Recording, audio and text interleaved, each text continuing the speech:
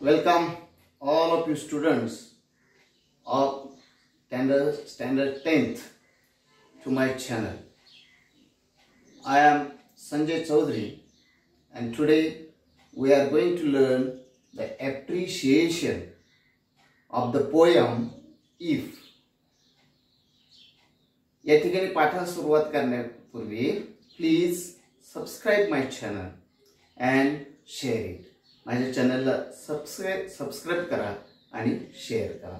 तर चला, we R going to learn the different points of the appreciation. ॲप्रिशिएशनचे आपण वेगवेगळे मुद्द्यांचा या ठिकाणी आपण विचार करणार आहोत.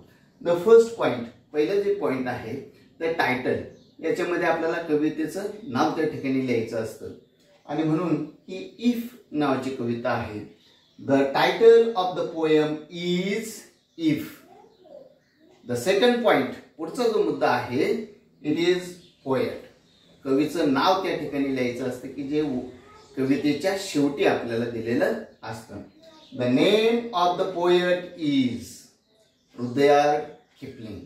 रुद्यार्ड किपलिंग हे त्या कवीचं त्या ठिकाणी नाव आपण सांगितलेलं आहे.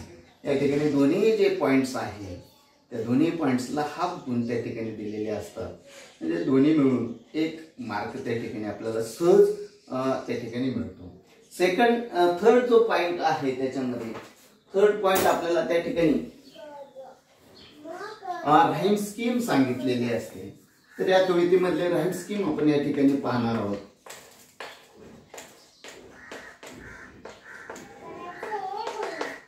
राईम स्कीम मध्ये आपण we think the every line of the poem, the last word of the every line of the poem, प्रत्येक ओळीच्या शेवटच्या शब्दांचा आपण त्या ठिकाणी काय करतोय, विचार करतोय. तर या ठिकाणी पहिल्या 4 ओळी जर आपण पाहिल्या तर त्याच्यामध्ये the last word of the first line is you.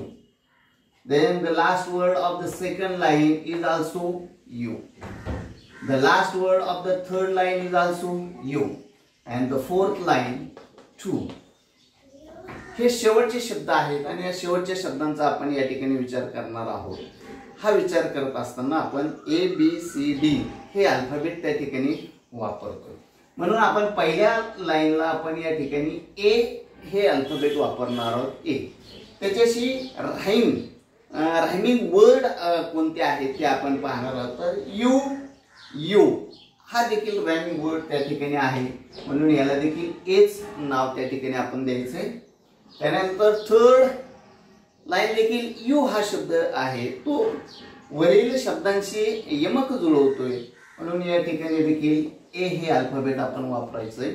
आणि last line you you you and to it is also rhyme words म्हणून याला देखील काय करायचंय, ए नाव त्या ठिकाणी द्यायचंय. म्हणून या ठिकाणी राईम स्कीम जी आहे ते ए ए ए ए ही अशा प्रकारची राईम स्कीम त्या ठिकाणी दिलेली आहे. आणि अदर स्टॅन्झाज याच्या पुढच्या ज्या ओळींचं आहे जे स्टॅन्झा दिलेले आहेत त्याची जी राईम स्कीम आहे ही ए बी अशा प्रकारची राईम स्कीम त्या ठिकाणी वापरलेली आहे. तर या ठिकाणी पुन्हा मी सेकंड स्टॅन्झाच्या संदर्भामध्ये तुम्हाला या ठिकाणी सांगू इच्छितोय. हे सेकंड स्टॅन्झामध्ये लास्ट वर्ड दिलेला आहे वेटिंग फर्स्ट लाईन. सेकंड लाईनला दिलेला आहे लाईज. थर्ड लाईनला दिलेला आहे हेटिंग आणि लास्ट फोर्थ लाईनला दिलेला आहे वाईट्स. आता या ठिकाणी आपण पुन्हा alphabet A B C D चा वापर या ठिकाणी करणार आहोत. फर्स्ट लाईनला आपण ए हे टायटल त्या ठिकाणी देणार आहोत किंवा ए हे अल्फाबेट वापरणार आहोत. त्याच्याशी रायमिंग वर्ड्स आपण कोणता येतोय त्या 4 ओळींमध्ये ते पाहणार आहोत. Waiting lies no, hating waiting आणि हेटिंग म्हणून या ठिकाणी देखील आपल्याला आपण कोणतं अल्फाबेट वापरणार आहोत, ए.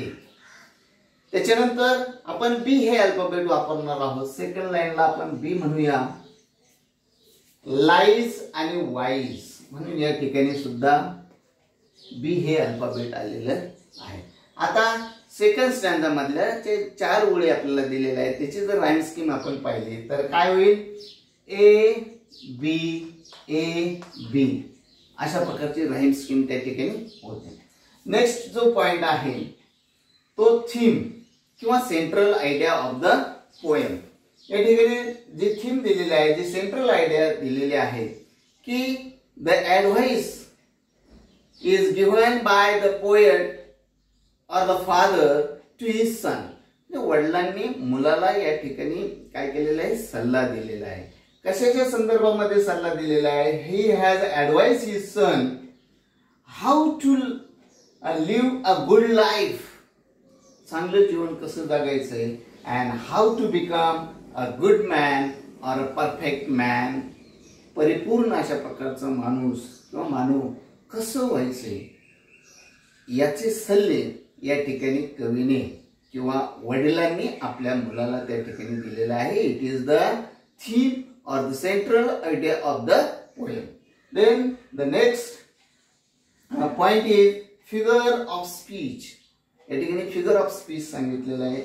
एकच फिगर ऑफ स्पीच आपल्याला त्या ठिकाणी सांगायचं असतं. तर या ठिकाणी अँटिथेसिस it is the figure of speech in this poem. या कवितेमध्ये अँटिथेसिस हा अलंकाराचा वापर त्या ठिकाणी केलेला आहे.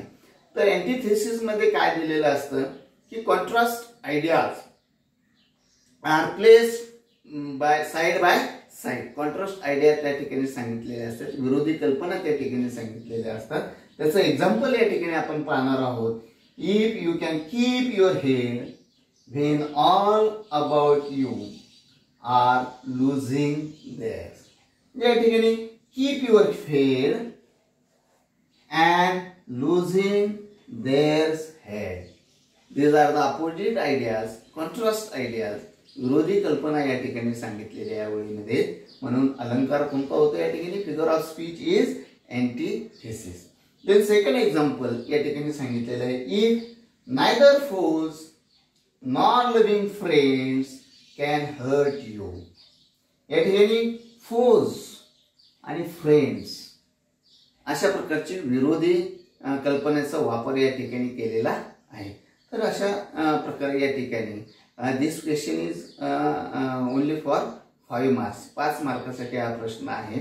साधारणपणे पहिले टायटल जे आहे आणि पोएट्स नेम जे आहे हे अर्ध्या मार्कासाठी त्या ठिकाणी आहे. त्यानंतर राईम स्कीम जे आहे इट हॅज 1 मार्क, 1 मार्क त्या ठिकाणी असतो. पुन्हा थीम और सेंट्रल आयडिया हॅज 2 मार्क्स. त्या ठिकाणी सेंट्रल आयडियाला 2 मार्क त्या ठिकाणी असतात. आणि फिगर ऑफ स्पीच जे आहे हे एकच फिगर ऑफ स्पीच आपल्याला त्या ठिकाणी सांगायचं असतं आणि त्यासाठी 1 गुण. असं एकूण 5 मार्कासाठी हा प्रश्न आपल्याला दिलेला आहे. It is very easy question and we can get 5 out of 5 marks. म्हणजे 5 पैकी 5 गुण आपल्याला सहज या ठिकाणी मिळू शकतात. तर ठीक आहे विद्यार्थी मित्रो, आपण या ठिकाणी आज ॲप्रिशिएशन पाहिलं. पुन्हा भेटूया आपण पुढील पाठामध्ये. धन्यवाद.